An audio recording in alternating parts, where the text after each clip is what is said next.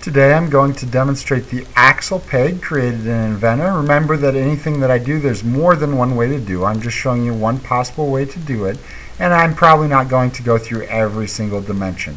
My favorite way to create the Axel Peg is with a revolve instead of going ahead and doing multiple extrusions. So I go ahead and sketch half the profile of it. So I'm going to come into Inventor and I'm going to do a new standard.ipt. I'm going to create a sketch, pick a plane. I don't worry too much about the plane. Some teachers may be a little pickier about that. And I'm going to go ahead and sketch out what half that profile looks like. I'm trying to make it close to the right size. That way it doesn't do a lot of adjusting as I draw it. I've got an arc coming out from that point, so I'm going to accidentally drew that line. Actually come in from this side now. And I'm just sketching it. I can add my dimensions as I sketch it or after the fact. And I'm going to do them after the fact on this one. So I want to make sure it doesn't go tangent to either of those lines. That'll give me issues later on. Now I can start dimensioning.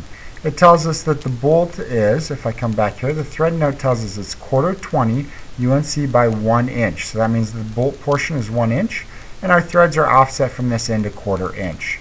So if I come back into Inventor, I can dimension this portion to 1 inch. We know the head of the bolt is 0.125. This little piece here is 0.031. We have a diameter on that portion that tells us it's 0.422, so I divide that in half. Inventor will do that for me. This is a 1/4 inch bolt, so once again I divide that in half.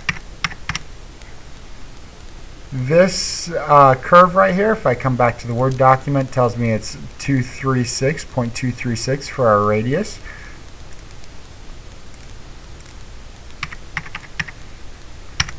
That still doesn't look quite right. We still have a green line, so we need to slide this somewhere.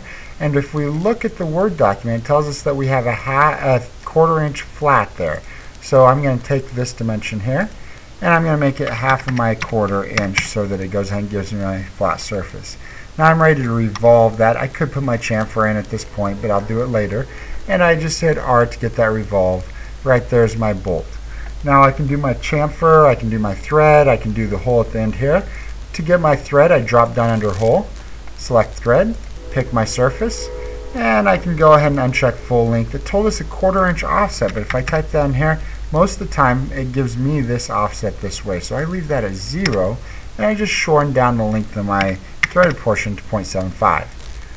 To add my chamfer, a couple ways I can do that. I can drop down and click chamfer, or if I click on this edge, left click, right there's chamfer I can left click on, gets me in there as well.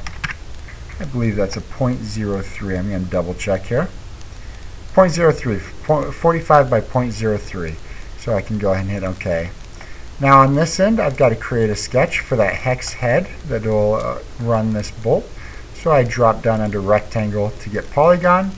It's already set to 6 sides. I'm not too concerned about inscribed versus circumscribed right now. I'm going to hit escape to get rid of all those pretty pictures. And dimension. It tells us it's 5 30-seconds across flats. So 5 divided by 32 from one flat side to another.